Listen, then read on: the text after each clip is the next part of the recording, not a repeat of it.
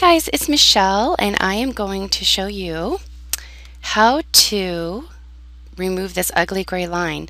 So I'm basically using the 2011 theme for all of my WordPress blogs that I'm using to get optimized. So I'm not going to fool around with different themes. I just want to be consistent. So this is a great little thing that I found. So this is kind of annoying and it doesn't look very good.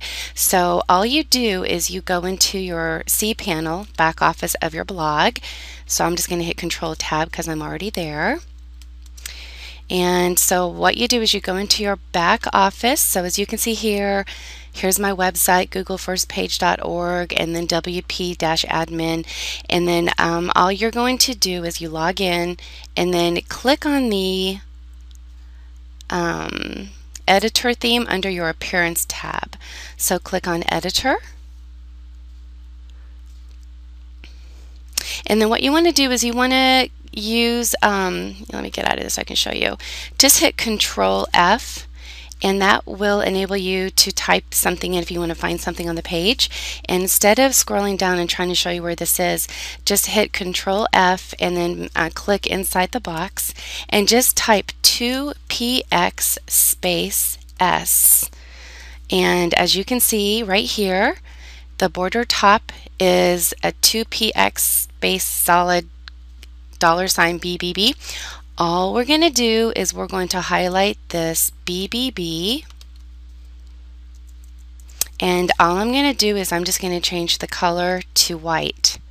So I'm going to put in 6 Fs. 1, 2, 3, 4, 5, 6. Click Update File. And let's go back and see if we got rid of that gray line.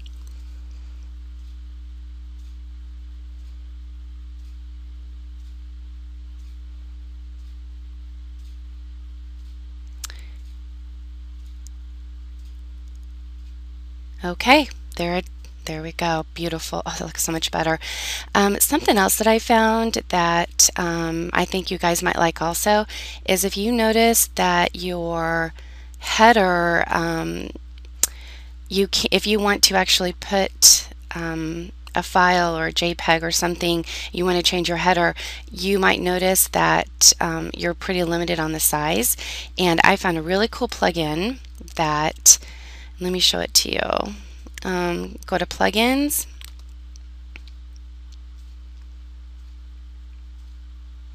And this is a really cool plugin that will allow you to actually change the size of your plugin. And it's called Resize 2011 Header.